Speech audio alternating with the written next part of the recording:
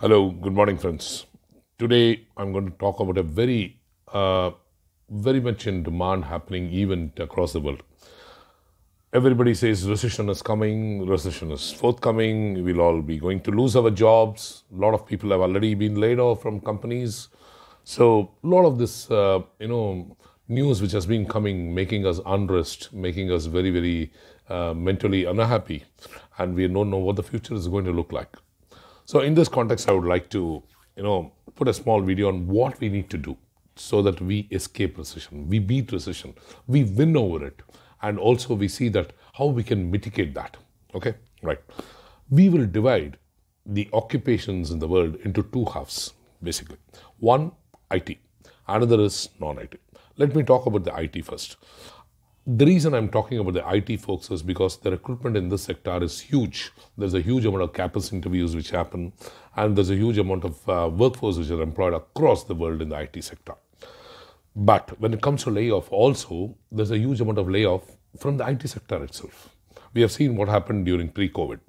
When COVID has struck, a lot of people are laid off during this COVID era at the IT sector. So let's talk about what IT folks need to do during the recession, which is forthcoming in 2023, as you've seen a lot of screenshots like this. Okay.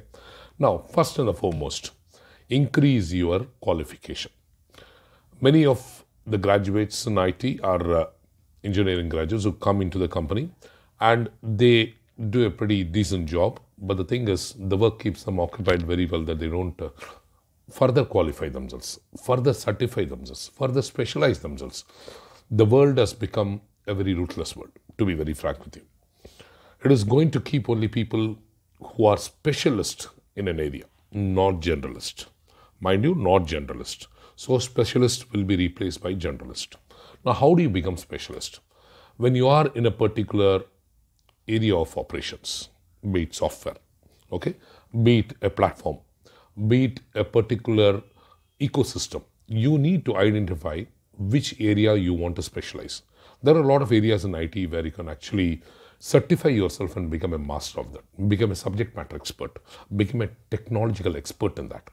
I'm going to name a few things in that, which when certified, your position might be very strong there. That is number one strategy. So let me talk about it a little more, and then let me go to the second strategy. Okay. So the first strategy is try to qualify yourself more. In what are the areas which you can qualify as far as the technology is concerned? We have four big areas in technology which rules the world. Okay. One is Amazon Web Services. Amazon Web Services is one of the most demanded technologies in the recent world because every company is moving their operations into cloud. You have a huge amount of demand there in the form of Amazon, AWS Connect, AWS Comprehend, and a lot of other technologies concerning, cloud migration, cloud securities, and then cloud maintenance. All these things are in very high demand as far as AWS is concerned. The second technology which I would name is the Salesforce. This is a CRM tool, a tool which onboards a client, makes the client journeys pretty successful, gives dashboards to the customers, to the users, and sees that all the customer transactions are captured historically and provides them with a download. So salesforce.com is a very good tool for you to learn if you are interested in CRM package, right? Then we'll come to the workflow package, Pega. Pega is one of the world's leading workflow packages because it has developed specialization in domain also in every sphere. So Pega for insurance, Pega for banking, Pega for all other sectors and all. So the workflow of Pega is much more than just a workflow. Okay. So if you got an aptitude to learn that particular thing and become a master Pega architect, Pega designer, whatever it is, that is going to be in demand. That's a niche skill. Pega, Salesforce, AWS. Then there are other platform technologies like ServiceNow, like Azure. Okay. Then you have automation softwares.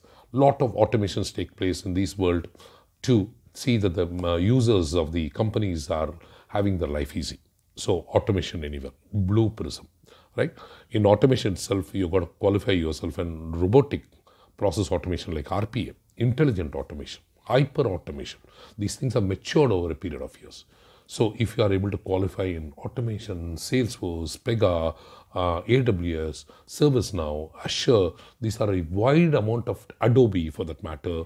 All these things, Microsoft technologies, like FileNet, like, SharePoint, all these things are extremely useful. So the bottom line is try to qualify and be a specialist in these areas if you are in an IT field. This will really make you a very specialist player in that market, in that place of operation, and you will have very less chances of being laid off during recession or any of the challenges which come through during the world scenarios. The second strategy is develop multiple certifications and multiple technology certifications. See, in India, we always stick on to one technology, and then we move to the management cadre. Okay, we don't have multiple technology concept in very many companies. I remember when I was in UK working for a client, my boss asked me to learn what are the technologies of the foreigners working in the IT department of the company. Because after we took over the IT department, we wanted to replace the foreigners with Indian staff.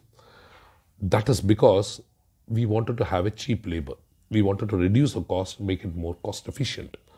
When I started studying their technology expertise, it was astonishing for me to learn they were not just having double technologies as masters in the skill, but multiple technologies.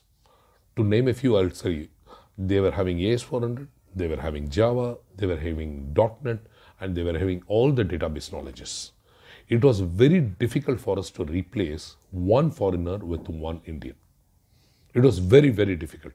So we had to virtually shadow 4 people with 4 technologies to map and replace one person. See the amount of indispensability the foreigners have created. This is a learning for foreigners. From that position, from that scenario, my boss started encouraging multiple technology certifications in our company, and that became a huge success. The same thing is what I'm going to propagate here also. You may have to learn multiple technology in a company for you to survive so that you understand the complete ecosystem of the domain. Okay?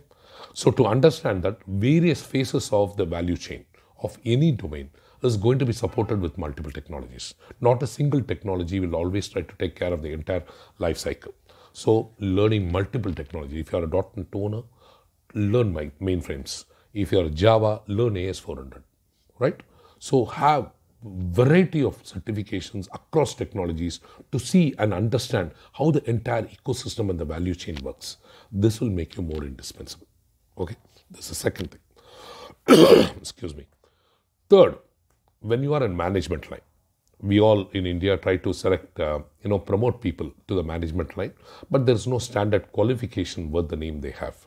So you need to now see that your role is certified with the qualification it demands, like PMP, okay, Prince 2, right? Then Safe Agile, then Scrum Master. All these are management tools to manage the projects. You need to learn this, and not to talk about, the Six Sigmas, okay?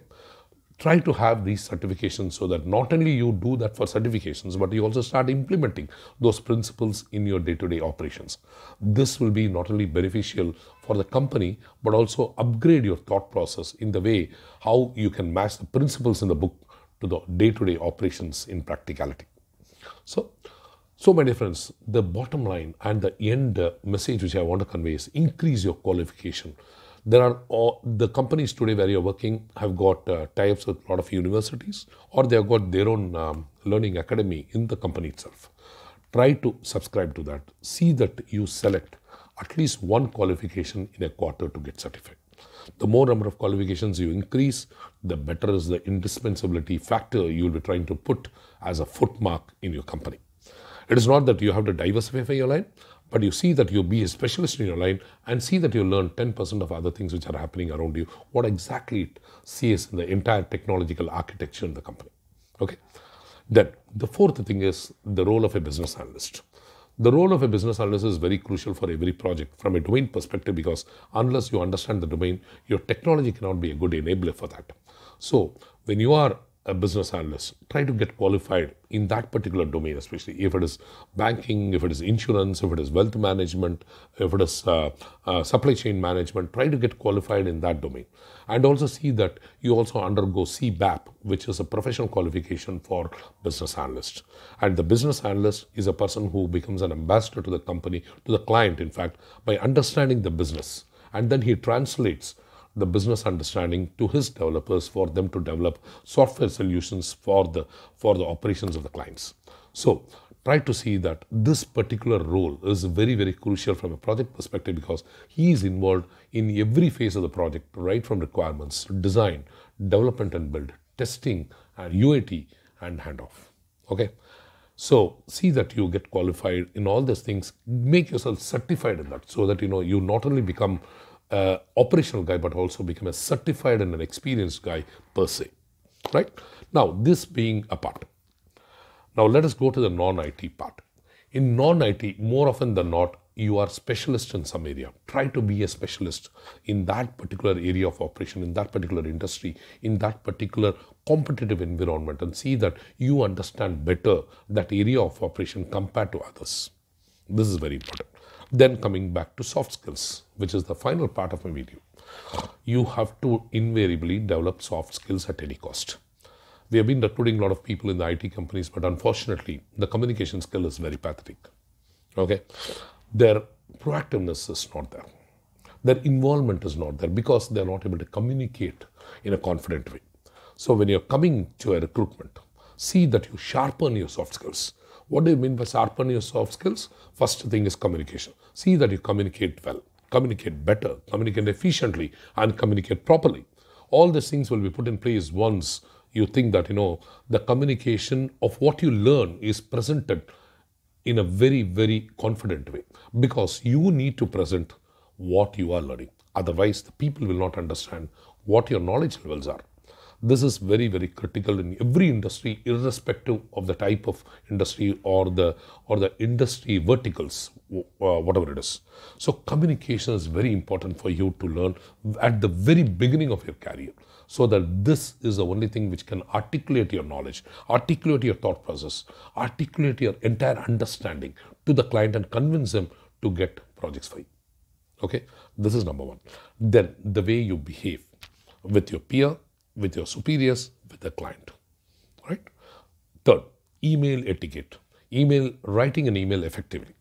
Very, very important. How do you communicate what challenges you are facing? How do you communicate your accomplishments? How do you ask for some needs and necessities from the client? Everything requires a very proper email drafting and sending it to the client. The client, more often than not, because it's of a different culture in other geographies, may not understand your English quite well. But if you use very simple language and to the point, without beating around the bush, your job is done. Okay? So, all this recession Euro is being addressed by these type of methods, right?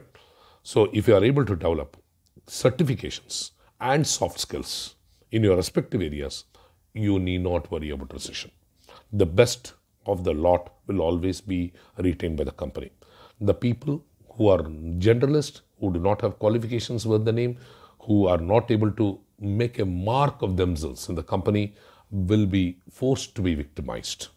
So, awake, arise, and stop not till your goal is achieved.